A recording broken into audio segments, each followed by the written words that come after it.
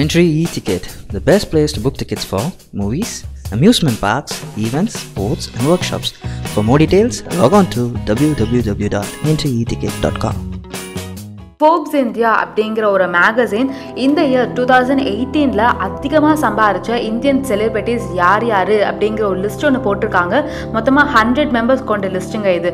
So இந்த லிஸ்ட்டில் top 5 யார் அப்படின்னு பார்த்தீங்கன்னா, ஃபர்ஸ்ட் பிளேஸில் Salman Khan 253 crores earn பண்ணியிருக்காராம். And அதே மாதிரி செகண்ட் பிளேஸில் நம்ம Indian cricket player Virat Kohli 228 crores earn பண்ணியிருக்காரு.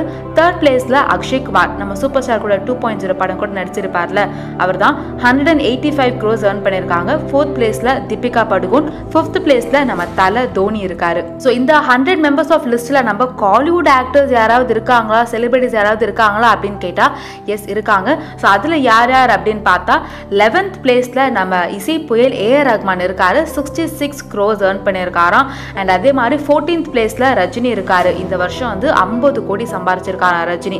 அதே மாதிரி 26th பிளேஸ்ல நம்ம இளைய தளபதி விஜய் 30 crores ஏர்ன் பண்ணியிருக்காராம். 29th பிளேஸ்ல விக்ரம் 29 crores ஏர்ன் பண்ணியிருக்காராம். 34th பிளேஸ்ல சூர்யா அண்ட் விஜய் சேதுபதி ரெண்டு பேருமே இருக்காங்க. அண்ட் அதே மாதிரி இந்த 100 மெம்பர்ஸ் ஆஃப் லிஸ்ட்ல இருக்க ஒரே ஒரு காலிவுட் ஆக்ட்ரஸ் ஹீரோயின் அப்படின்னு பார்க்கும்போது லேடி சூப்பர் ஸ்டார் நயன்தாரா மட்டும் தான் 69th பிளேஸ்ல இருக்காங்க. 15 crores ஏர்ன் பண்ணியிருக்காங்களாங்க. ஸோ இந்த லிஸ்ட் படி பார்த்தோம்னா நம்ம காலிவுட்டோட டாப் 5 ரஜினி, விஜய், விக்ரம், சூர்யா, விஜய் சேதுபதி தான். ஸோ இந்த லிஸ்ட் பற்றி உங்கள் கருத்து என்ன, நீங்கள் என்ன நினைக்கிறீங்க அப்படிங்கிறத கமெண்ட் பண்ணுங்கள். இதே மாதிரி நிறைய மூவி அப்டேட்ஸ் தெரிஞ்சுக்க இன்னும் சினிமாவுக்கு சப்ஸ்கிரைப் பண்ணுங்கள்.